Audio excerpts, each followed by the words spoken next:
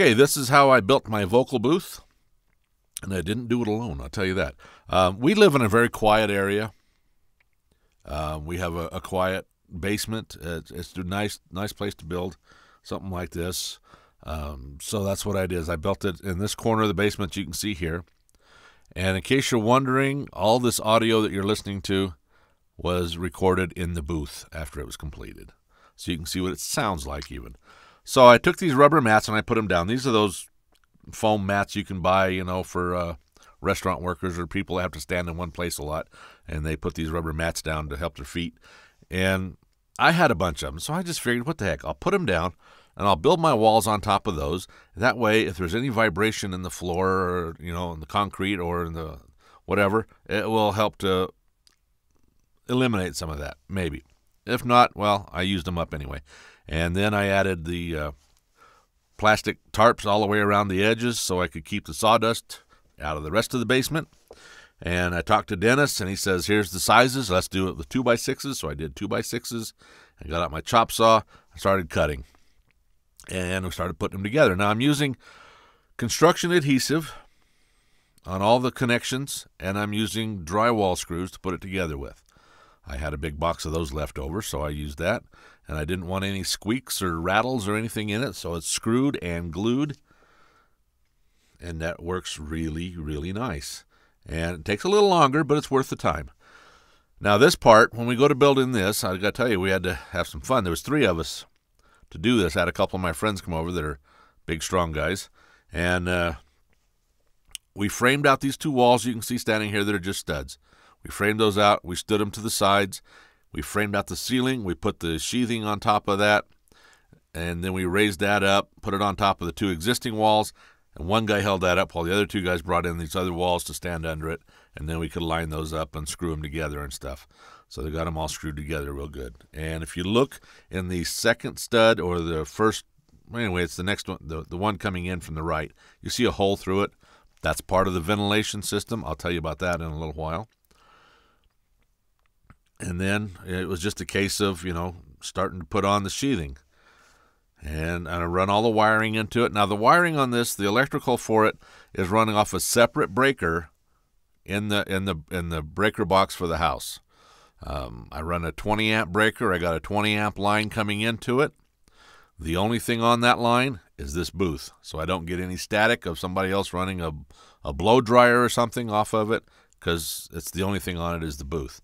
And I got plenty of power to run it. I've also got speaker wires run through the walls, because I wanted to put speakers in for playback, not for mixing, because this ain't a mixing room. It's just a vocal booth, and I want to listen to something back. I don't always want to have to wear headphones. I did that for 27 years in radio, and I don't always want to wear them. So if you look down the bottom right, the far right corner, there's a little white rectangle. That's the vent for the air coming in. And at the back, we've got one. You can see the hole in the stud right there at the back where the vent is on the back side where the air comes through. And I'll tell you all about that when I get to the ventilation part of this. And then it's just putting up the rest of the sheathing after all the wiring is run. Now all the sheathing, where it comes together, it butts together, we put glue in that joint and then we put silicone over the joint. So all the corners, everywhere around this thing is sealed up inside, so it's airtight, which means it's more sound tight, I guess you could call it, whatever. Now here you are, got the lights in. Turn that on, it gives it a nice light inside. And the foam panels in the ceiling, 2-inch foam. There is 368 of those. And to get them straight, I just ran some masking tape as an edge to line up with. So I laid out my grid with masking tape, and I could just peel the masking tape off instead of drawing lines all over the ceiling that would stay there for years. And here we've got the speakers are in. You can see the 2 little black speakers hanging up there. And then we've got the carbon panels starting to go up on the walls. And you can see the one with the white, with the pegboard and stuff. That's the base absorber part of it, has the carbon inside of that. There's like 6 sections in there. 25 pounds of carbon goes in each one of those. And then I hung them up on the wall with, I think there's about 6 screws that are 4 inches long, goes through it because it's 2 inches thick. And then you glue the foam panel on the outside. And the foam panels were too big for the size of the carbon panels that we were building. So Dennis had me cut off the excess, and I'll show you what I did with the excess in just a little bit, besides putting it across the bottom to make them a little longer. So here we are, and then there's the vent. You can see it up on by the ceiling where the hot air goes out, because I like a little fresh air coming in here. Now then, this is the diffuser we built. It's the QD11. A friend of mine has a wood shop, and him and I got together, and we took an afternoon and we built this thing. And we built it out of 3/4-inch plywood for the frame part and the back part, because Dennis says do that if you're hanging it on the wall, because it is attached to the wall. It's not freestanding like it looks. Looks like it's freestanding on the desk right here. This is the finished booth, and it's not freestanding on there, the diffuser, because what I did for a desktop is I just got a free desk off of Craigslist, took the top off of it, cut a section out of it that will fit around the diffuser, because I've got it on the adjustable shelf brackets, so that if I want to stand up, I can move it up to stand up, or I can set it down to sit down, whatever I want to do.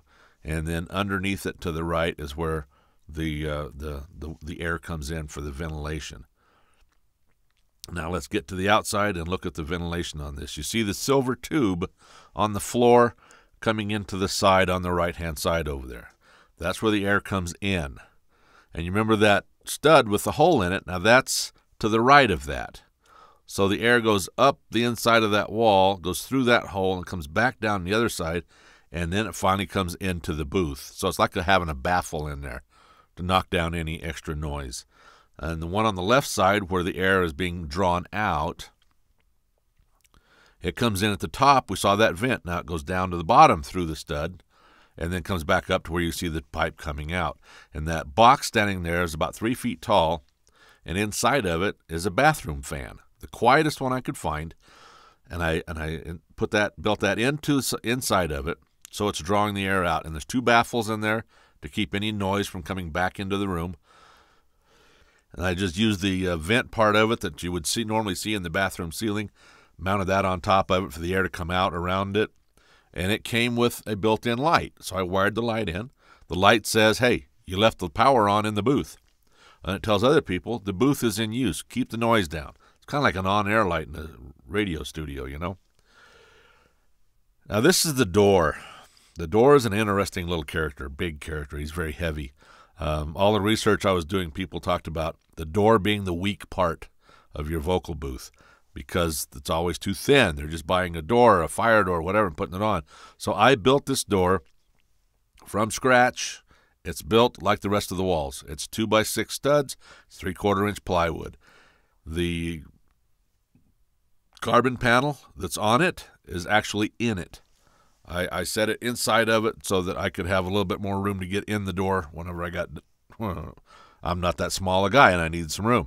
So it's set there, and then the foam's on the outside. But the extra foam pieces I had left over that I talked about earlier that I cut off, those are inside that door. So they go around that, all the way around that carbon panel.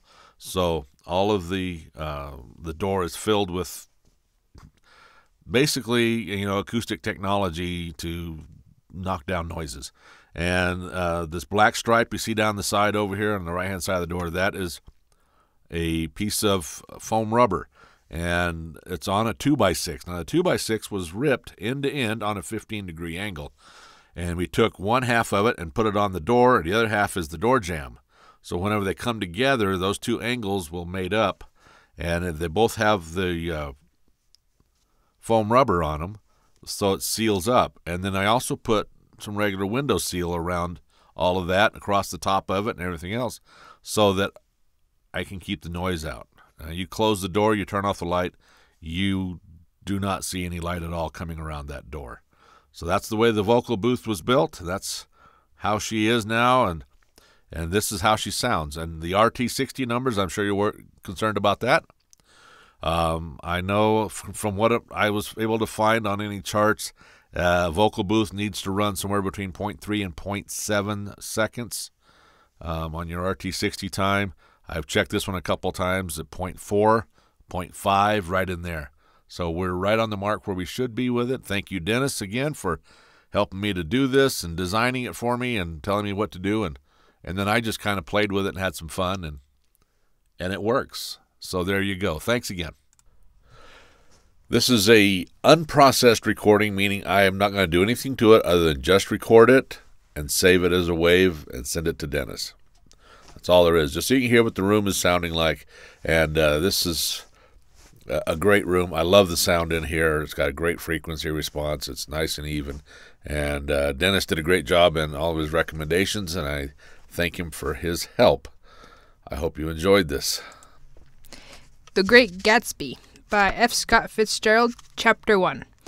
In my younger and more vulnerable years, my father gave me some advice that I've been turning over in my mind ever since. Whenever you feel like criticizing anyone, he told me, just remember that all the people in this world haven't had the advantages that you've had. He didn't say more, but we've always been unusually communicative in a reserved way, and I understood that he meant a great deal more than that. In consequence, I'm inclined to reserve all judgments, a habit.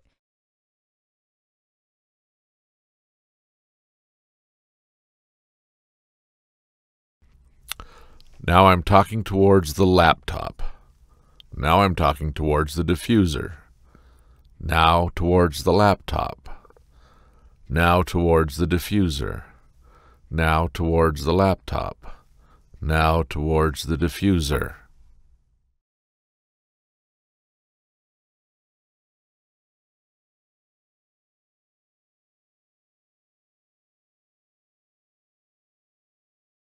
Thank you for watching this video, and if you liked it, please give us a thumbs up.